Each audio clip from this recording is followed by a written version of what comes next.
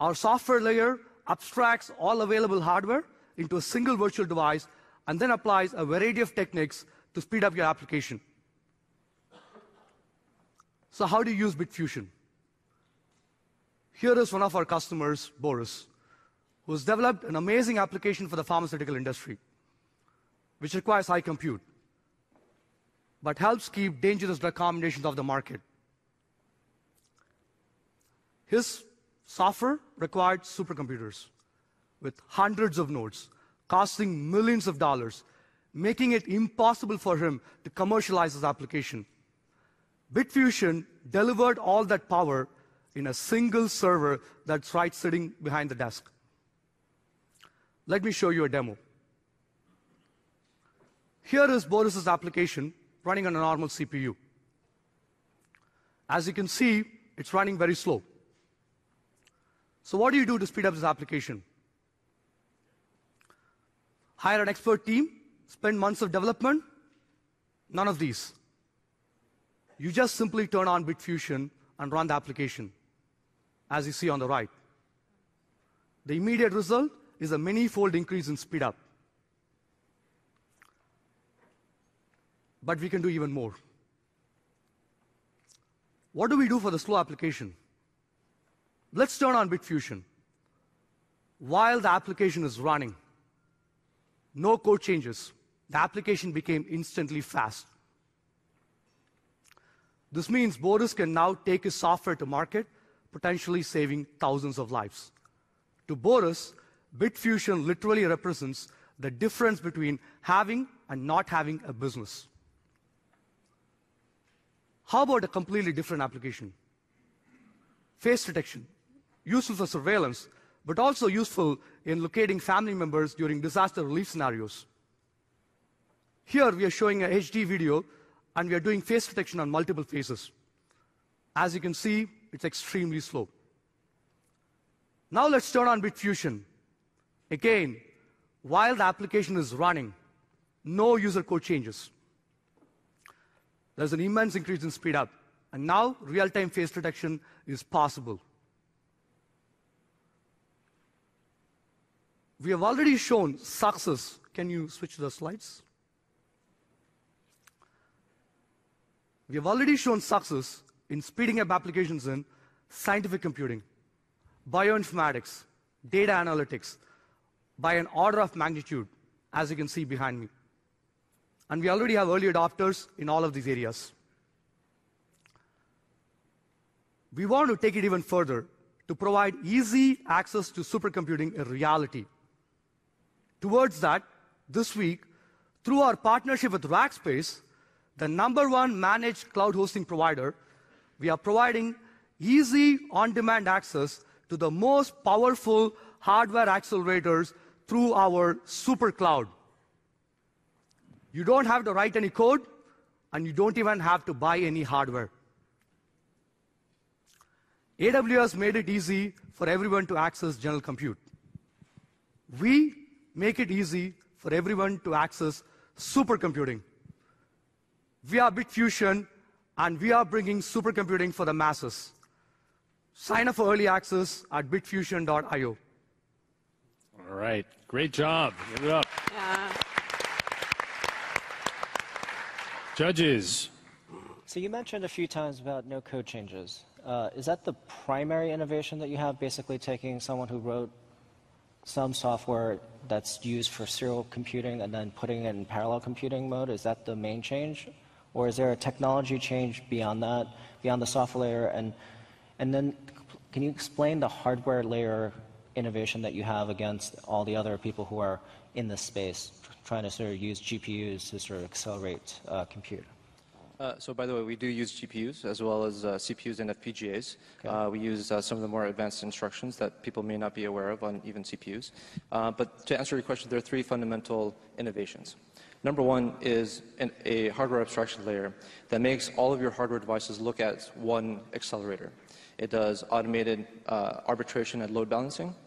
And the second innovation is collating and combining and developing our own set of software accelerated libraries. In fact, we want to build the largest set of software accelerated libraries out there.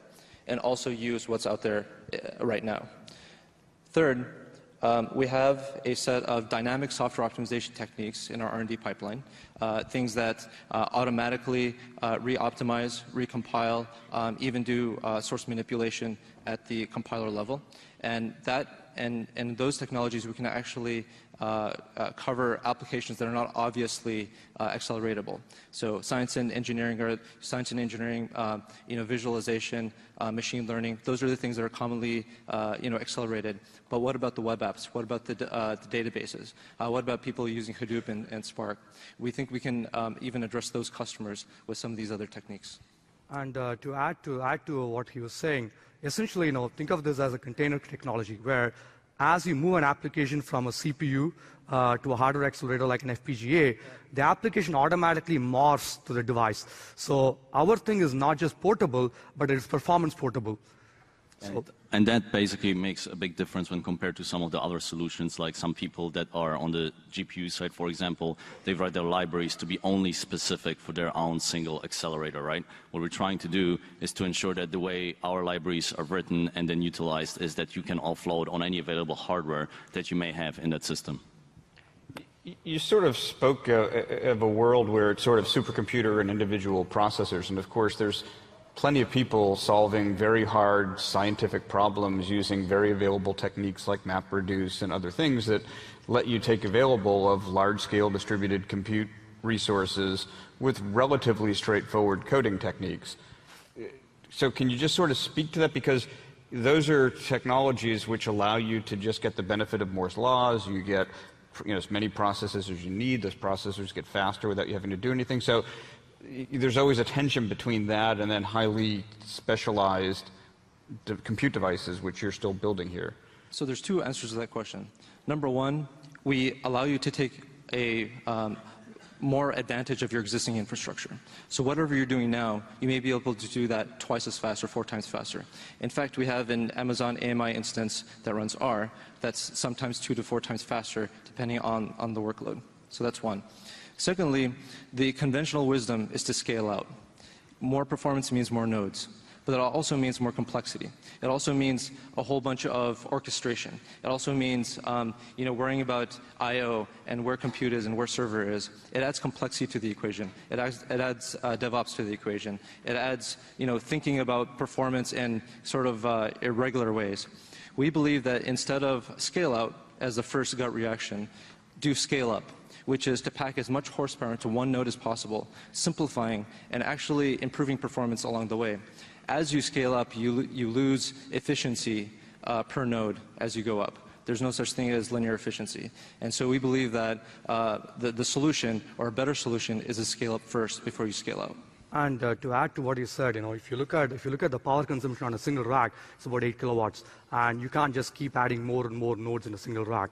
So with hardware accelerators like FPGAs, which only consume 25 watts, compared to a CPU, which is about 80 watts, or a GPU, which is about 140, sometimes 200 watts, you can now pack a lot of these things in a single box and do a lot of computations, and that's what we call it a supercomputing in a box. Yes, and since you were referring to Moore's law, right? In the end, the CPU is a general compute device. When we offload something to hardware specific that does the job that it's supposed to be doing, it is going to be more efficient.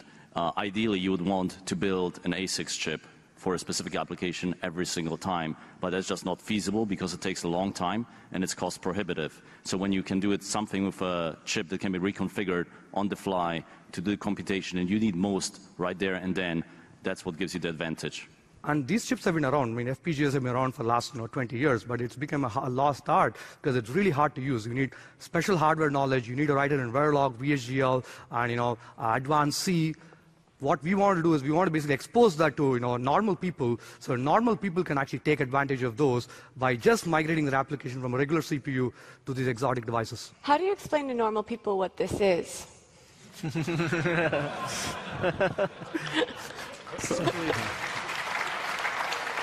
I have real questions, but that's actually a question. What's your customer acquisition strategy? Who are your current customers, and how do they explain what this is to their friends? So this is more speed. This is doing what you do faster. This means if you're discovering drugs, you'll do that faster. Every iteration is going to be a lot quicker. Time to market is quicker. Developing your drugs, developing whatever product you have, simulating, doing computational fluid dynamics is faster. That's real money. That's actually allowing people to do more powerful things a lot faster. Speed matters, and that's what BitFusion is all about. In fact, we believe in the conventional wisdom is, hey, I'm going to buy really expensive hardware, and I'm going to pay a whole bunch of consultants to take my application and optimize it. We're taking from the other approach. We're actually emphasize zero friction. We emphasize that you can take your application, move it to a hardware accelerator, and bam, you just get more speed. That's our emphasis. And so when we acquire customers, you can try before you buy. Take your existing application, run on a BitFusion-enabled appliance, and see the benefit for yourself. As we enable more and more libraries, as we enable more and more applications, we'll be able to deploy that to more people. In fact, that's what people ask for when we have our customers is, hey, can I try it? So are you targeting mostly Fortune 500 CIOs, or who are you going? So the mid-market, right? Mid-market is our, is our customer base, and the way we are looking at it, we have three different, options for people trying it.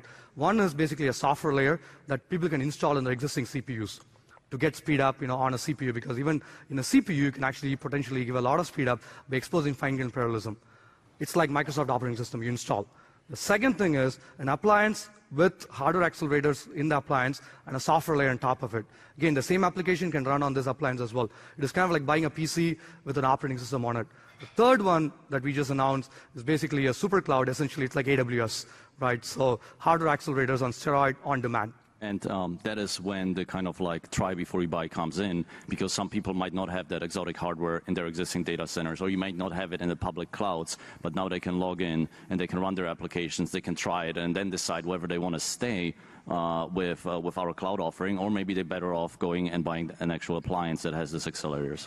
But in the cloud, which kinds of customers who, because it's too costly for them today to have access to that kind of technology, which kinds of customers will be coming into your market and have access, and what kind of products, what kind of the next layer of customers will be enabled by this? So, to start with, right, startups, young companies in the biotech field, pharma field, who's trying to compete with the Merck and the Pfizers of the world, who don't have money to basically, buy these exotic hardware, and who don't have the R&D to spend on them. They generally want to just try it and use it. And, just like whoever is using AWS, generally the startups and the young companies, they are the guys who will be trying on this, hardware accelerated cloud. And just to add a little bit of color to that, we've talked to a lot of researchers that literally wait, 3 days before their experiment ends. You just imagine that, how much pain that is. You run an experiment, after 3 days, it's complete. And who knows what happens to the machine, and sometimes you even figure out that you can't even remember why you ran the experiment in the first place. By making that close to real time, the whole way that you interact with analysis is completely different. It revolutionizes the way that you do business. What is your pricing model? Okay, so the pricing model depends on the solution that we're selling people, right?